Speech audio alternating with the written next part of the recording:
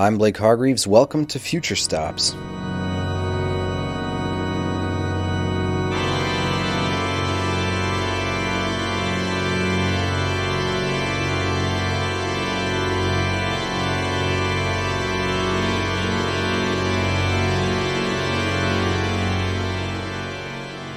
You're hearing a performance by Austrian artist Hermann Nitsch. Nitsch is known internationally for his provocative, taboo-breaking artworks which harness the imagery of religion and the body, exaggerating them into, some say, mystical, others say confrontational realms. Nitsch incorporates multiple art forms into the Orgies and Mysteries Theater, a recurring performance work that overloads the senses with evocative elements of conflict and tragedy, myth and religion. It seems inevitable that this artist's work would come to incorporate the pipe organ and manifest a unique and unmistakable approach to the instrument. Leopoldo Siano is a music philosopher, sound actionist, and author who has intimate knowledge of the work of Hermann Nitsch. Although I teach musicology at University of Cologne, but I don't like anymore this word, musicology. It sounds too academic for me. And besides that, since some years, I am developing my activities in another direction, quite different from the traditional musicology. Instead of musicology, I used to speak about phonosophy. That is knowledge through the sound. And Hermann Nitsch, for me, is an authentic phonosopher, if I may use this word, because for him, the work with sound as part of his theater, the theater of orgies and mysteries, the sound is a tool for knowledge, a philosophical tool, but a tool that involves in a very intensive way all senses.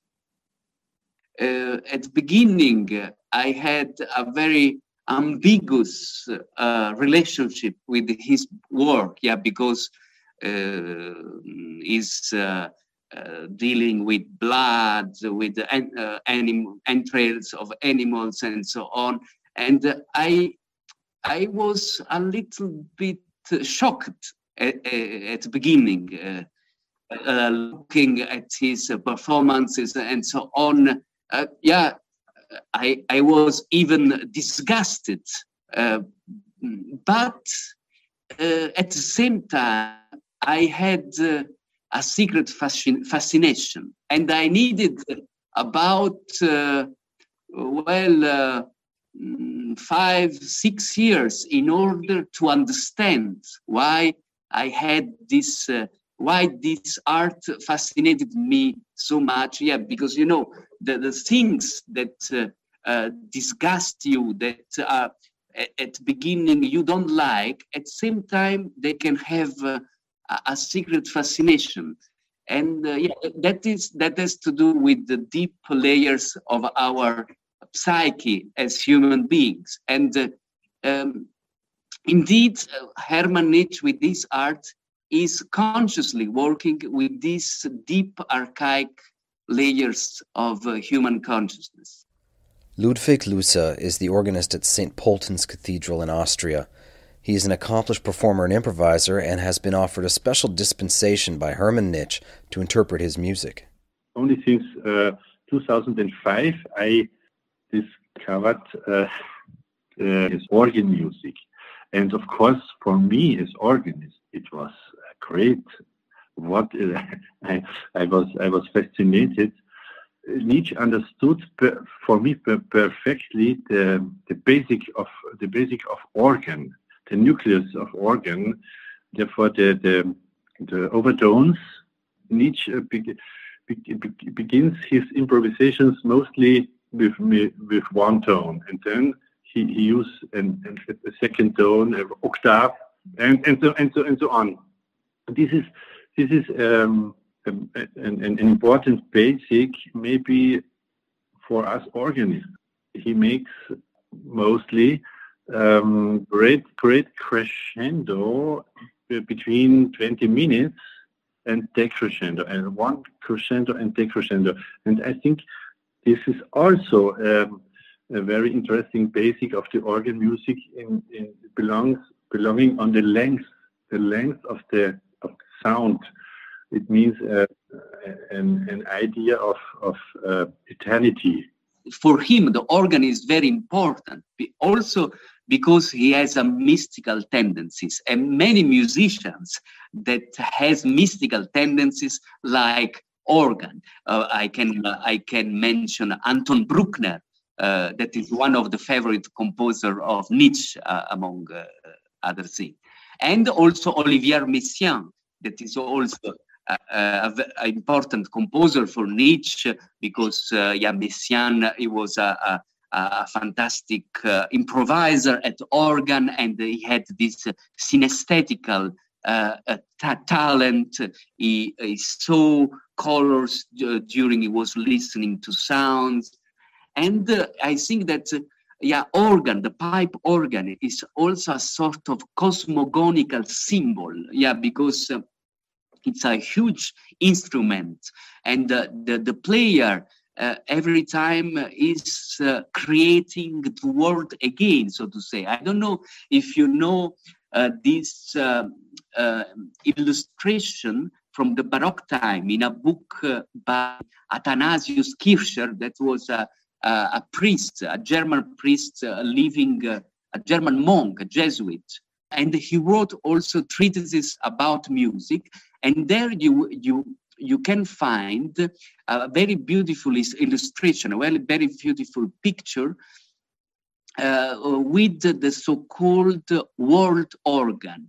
This is an organ symbolizing the 6 days of creation. And the organist is actually God. With his playing, is gradually creating all levels of creation, let's say so that way. In 1977, a tragic event in the life of Hermann Nitsch causes him to confront what, for many, is the largest of questions related to God. The music created in response to this life-changing event sets the conditions in place for the organ to take on a role of greater importance in Nitsch's work.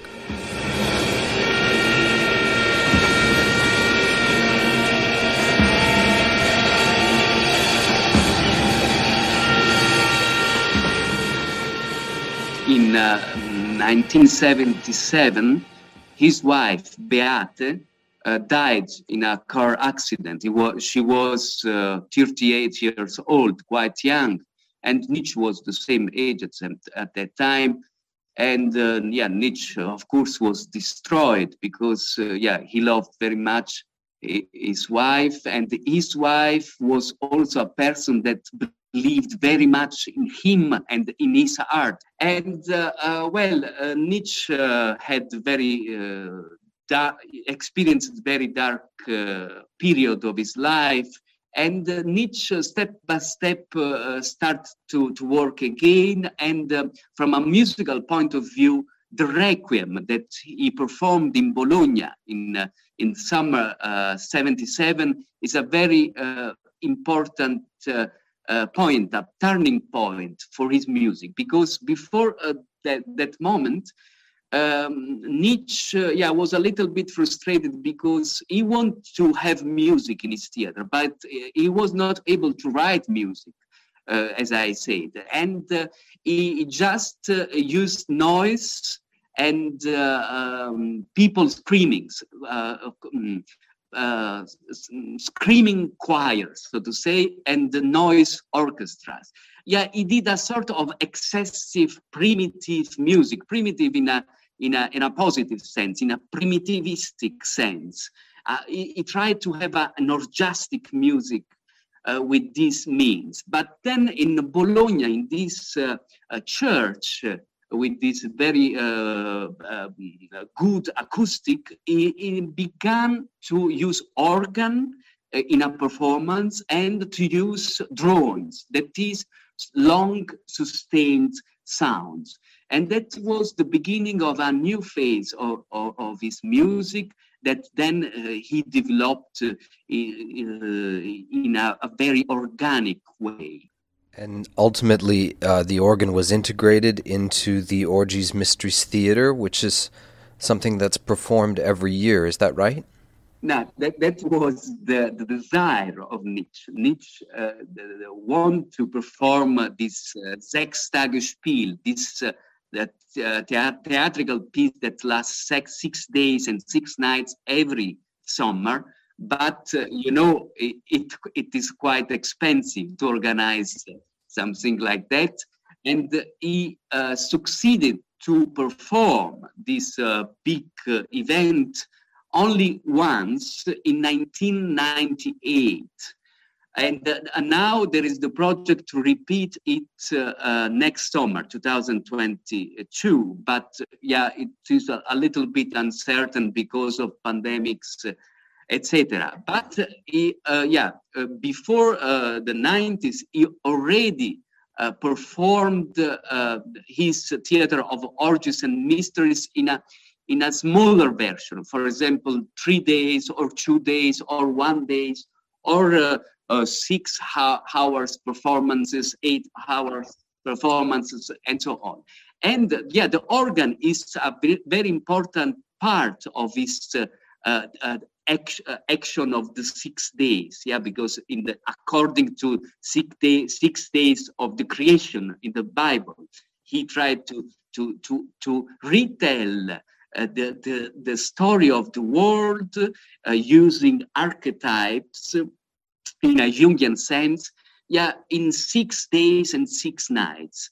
With simultaneous actions in different parts of his castle, but also in the landscape, because the Austrian landscape is also integrated, and also there are also very meditative, contemplative moments where you have to look at the sky in the night to contemplate the stars, and there are many orchestras and ensembles and actors acting all the time for 6 days and 6 times.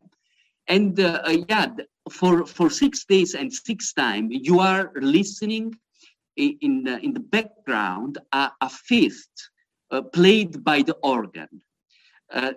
This interval, it is, so to say, the ground, the primogenial ground of this theater piece, this fifth, this void fifth, and all other sounds are integrated in this primeval space of this very archaic interval, the organ.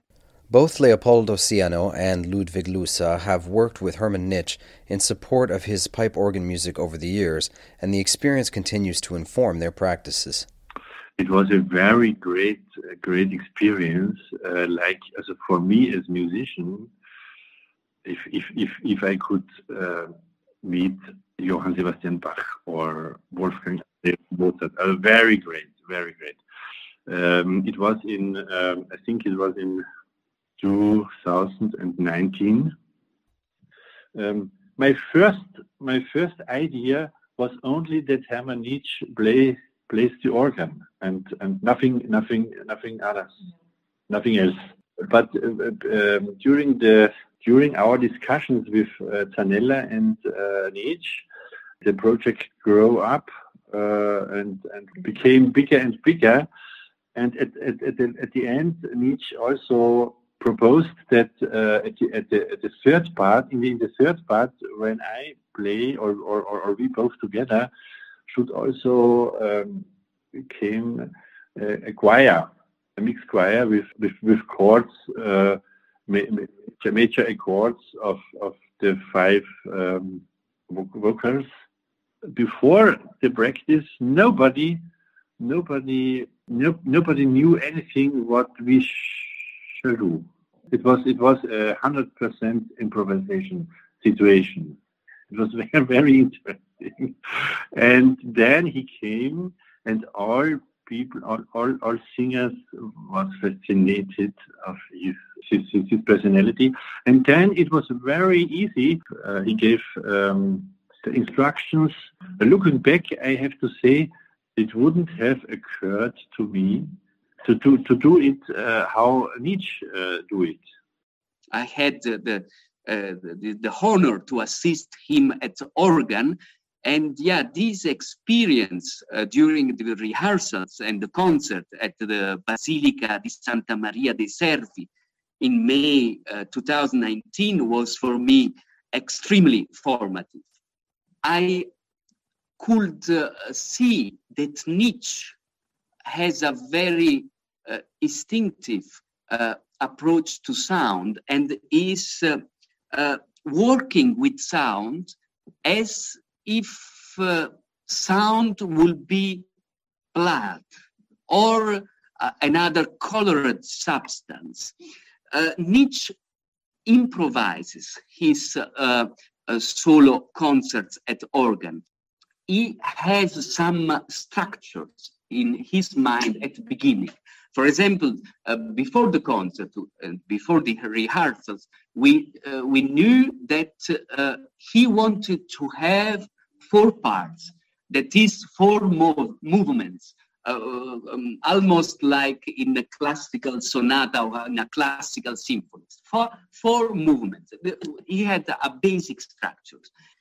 I would say that for him, it doesn't care if he's working with colors or with blood or with objects or with collage or with sound. For him, it's the same thing. In that sense, his art is a Gesamtkunstwerk, a total work of art, because he's, nowadays one would say a multimedia artist, because he's working at the same time in many directions with different media. And I can say some anecdotes about this performance. During the rehearsals, Nitsch said us many times, please do not act following music principles. And that is paradoxical. Me and Joseph, the other assistant, Smutny, we had the function to actionate the registers, and Nitsch gave us a sign when he wanted to have a new layers, and we just had the freedom to play a register at random.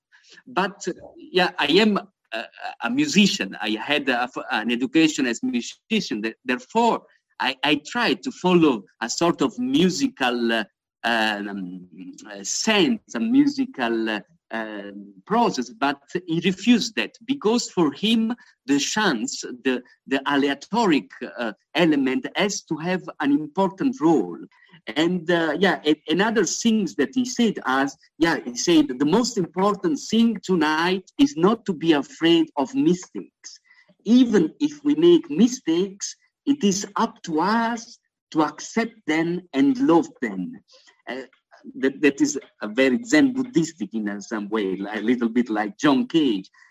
And also during his organ performance, that's the same like in his organ music or music for orchestra music or music for string quartets for his theater.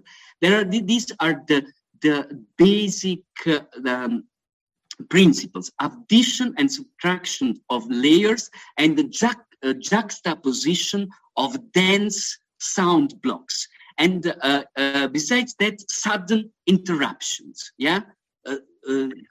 Interruption, then we have this suddenly this silence that is a deafening silence. And he constantly decides what to do in the moment, right now. And somehow everything he does is right. He's really an artist in the spirit of the 60s, like also a little bit like the Fluxus artists or Fluxus. These people that developed the performance art, action music, these events, and so on. And they developed this art of the now, to act in the now, following his own intuition.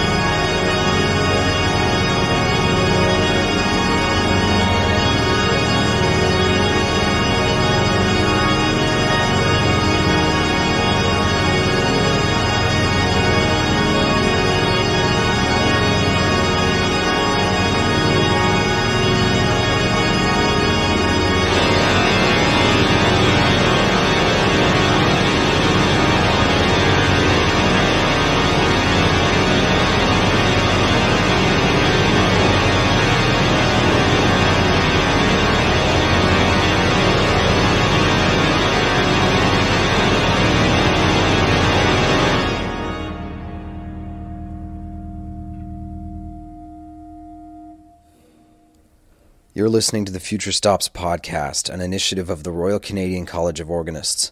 My name is Blake Hargreaves, and I'm your host as we explore the world of the 21st century organ.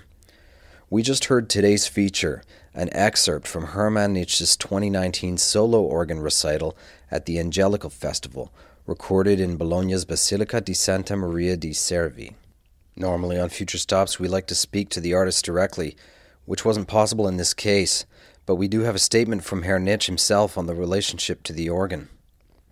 I'm not an organ virtuoso, but the organ is the right instrument for me to perform the music of the Orgy's Mysteries Theatre. My music makes use of drawn-out tones, uses sound blocks, cluster arrangements, roaring tutti structures, tonal and dissonant, up to overlapping noise. Everything that strings, woodwinds, brass, and synthesizers do in my orchestra can be implemented through the organ. I can equally create shrill sounds and meditative tone arrangements. I can also indulge in keys and wedge myself into dissonance. The force of the birth of galaxies makes one think of the sounds of the spheres that permeate all of this. The singing noises and the music that cause the orbits of the heavenly bodies also reach us. The ringing, resounding, and whizzing of the harmony of the spheres of the universe becomes audible. Kepler's firmament, permeated by radiant music, is noticed. Fire, light as the cause of everything, is represented by the starry sky. Innumerable solar systems with their planets let the whole of creation resound in the exultant, roaring, calmly sustained chorus. His complete thinking, all his ideas, I think, have no principal liturgical relations. But in the third, fourth, fifth sense, we have interesting Verbindungen, connections, and basics. You know that Hermann Nitsch think about the whole world in go back to the antique the Greek time and all mysteries of all cultures of all cultures and comprehensive to the whole universe. Of course, and he's also fascinated and interested in the Catholic ritus, in the Catholic ritual, and I think in all Catholic ritual things, and therefore we have a lot of Verbindungen, connections. If you listen to such music, or if you also play, as I did, I assisted Nitsch. Of course, you are plunged in another state of mind. You are totally immersed in these sound processes, and you forget time, the common time, the time of daily life, and you are in another temporal dimension. And above all, in the music of Nitsch, you experience this vastitude of space, because Nitsch, actually, with the sounds, is creating surfaces and frames and colored surfaces and spaces. And with his sounds, he evokes the vastitude of cosmic spaces and of cosmic processes, of this ever-changing movement of all things, that is also very gradual, a very slow movement. The pipe organ is a musical instrument which can take a team of more than 50 people years to build, containing over 10,000 individual pipes, crafted, voiced, and tuned to speak in resonant harmony with each other and with the building in which they're contained. What kind of music should or could be made with such an instrument? As our guest described today, the music of Hermann Nitsch is inspired by all mysteries of all cultures, is comprehensive to the whole universe, music through which we're forgetting time and transported to another temporal dimension, invoking the vastitude of cosmic space and cosmic processes. It seems inevitable that an artist like Hermann Nitsch, concerned with these ideas, would come to the organ, and that the organ's thousands of pipes would satisfy the intention to invoke an intimate experience of such infinite ideas in a physical live performance. Hermann Nitsch's art, as it pertains to the Church, raises questions about the fine line between respect and taboo, which will no doubt be debated for generations. But perhaps in the blind abstraction of his music, we find the answer that has been there all along. We'd like to thank Leopoldo Siano and Ludwig Lusser for joining us today. The solo recording we used for our feature was published by Dici di Angelica, and the recording of Requiem für meine Frau Beata by Alga Margan, and we thank them, along with Hermann Nitsch, for assisting us with this program. We'd love it if you would assist us, too, in the production of a vibrant conversation on social media at FutureStops and FutureStops Podcast, where you can bring your voice to the questions raised by the art of Hermann Nitsch. FutureStops is a podcast from the Royal Canadian College of Organists, produced by Andrew O'Connor, with Sanjay Parker as community manager and executive producer Elizabeth Shannon. I'm your host, Blake Hargreaves.